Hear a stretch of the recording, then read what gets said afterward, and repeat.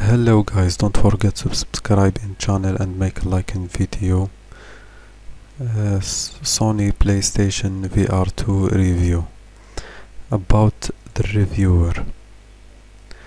I've been using VR since the original Oculus dev kit a decade ago from an MTBS 3D forum gear by the name of Palmer Luckey.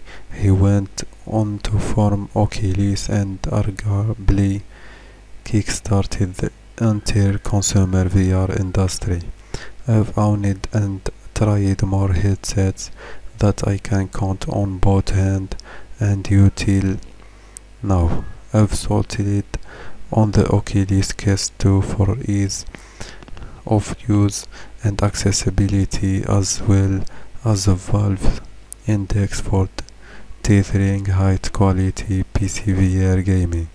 I picked up the PlayStation VR2 for both access to exclusive games and to see how the hardware was improved over current offering.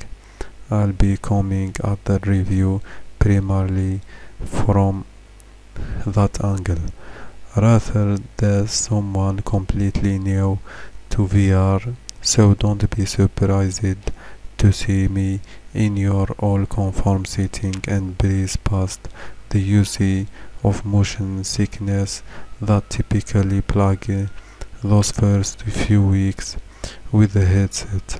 It also means my gaming experience on the PlayStation VR2 is limited to a few standout titles, as I don't plan on buying again the many VR classics that are beating out the launch lineup. I don't need yet another copy of Beat Saber or Pistol Whip.